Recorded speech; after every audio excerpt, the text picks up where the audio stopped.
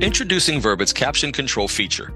It offers an easy way for customers using Captivate to confirm audio, format captions, pass through upstream captions, and change session end times. To activate Caption Control, navigate to the Live Bookings tab. Find the active session.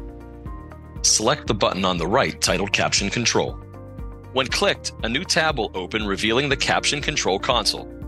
Here you can see session details such as session name, start time, duration, encoder endpoint, and the current captioning position. By clicking on the large play button in the middle of the screen, you'll be able to confirm the Captivate captioning engine is receiving audio by seeing an animated audio waveform. To adjust the volume, hover over the speaker icon below and use the slider.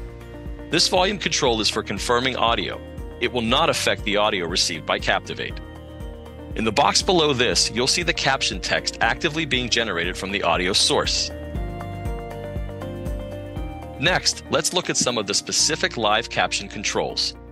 Note the captions at the bottom middle of the screen, which are being sent by this session.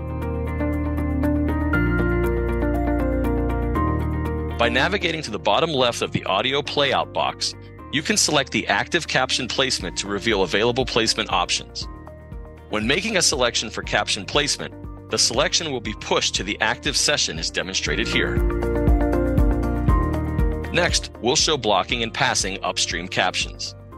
In the top left of the audio playout box, below the session start time, you'll see a small pause button.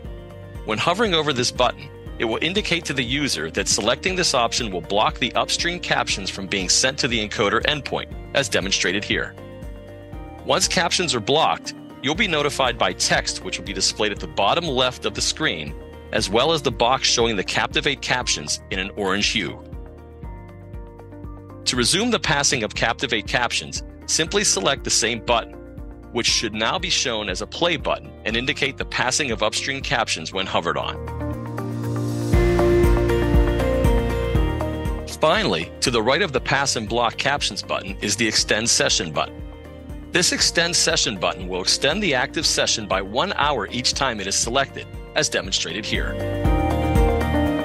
Above this option, you'll see the session duration update with a new session duration time.